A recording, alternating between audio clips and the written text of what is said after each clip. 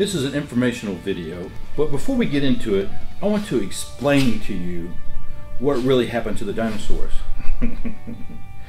Yeah, a long time ago, many ages ago, in the Valley of the Dinosaurs, the dung beetles were down in the sewer doing a sewer rehabilitation project.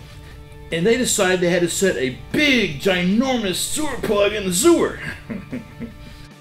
Evidently, they overinflated it. There was a large explosion. It rocked the whole valley. Then the dung beetles come flying out of the sewer.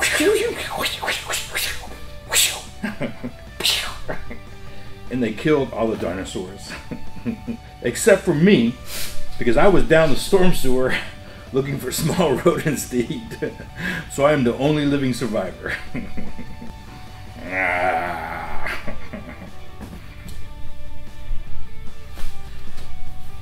Now I want to talk to you seriously now about pneumatic plugs. Every year, sewer workers are killed and seriously injured due to their lack of knowledge regarding the proper installation and retrieval of pneumatic sewer plugs. As I travel around the country, I hear heartbreaking stories of those who've lost their lives because they had no idea the forces they were dealing with. Just recently, I was in Florida conducting a training program. As I began to talk to the group about plug safety, someone raised their hand in the crowd. They said, "We just had a person killed last week." I said, "Really?" Well, evidently the sewer worker was down in the pit inflating a 60-inch diameter plug. Its maximum pressure rating was 4 psi.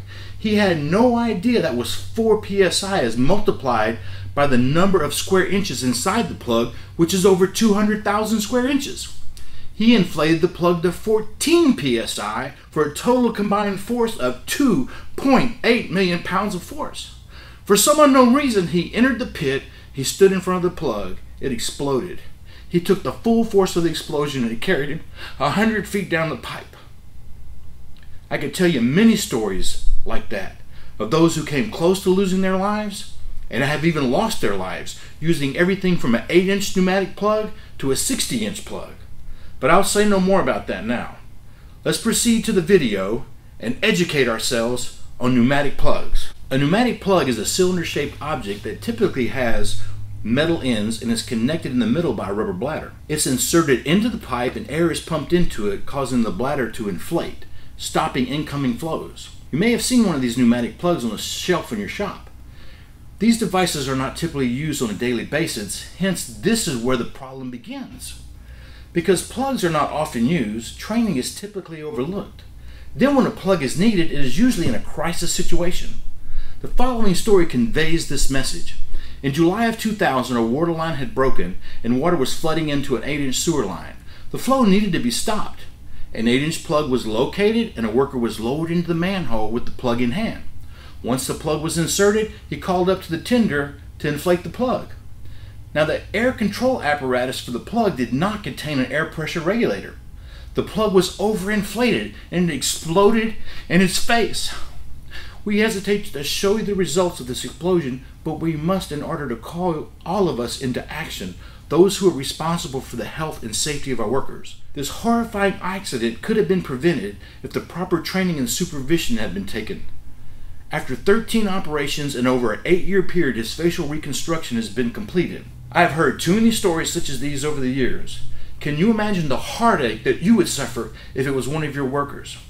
Remember, when using these plugs, there are 2 pressures that should not be exceeded. The pressure inside the plug that could cause it to rupture, the pressure behind the plug which could cause the plug to forcefully exit the pipe. We thank you for your time in viewing this video, and we hope our objective, which is to make you aware of the inherent dangers that exist when using pneumatic plugs, has been accomplished.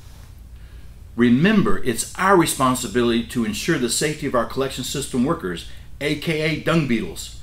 That's who I affectionately call sewer workers, dung beetles, because they help us keep our poop moving. They roll it down the collection system to the treatment plant and they get it away from us. And without dung beetles, without collection systems, without sewer treatment, there'd be no civilization. Until next time, remember, life is short. Enjoy it to its fullest.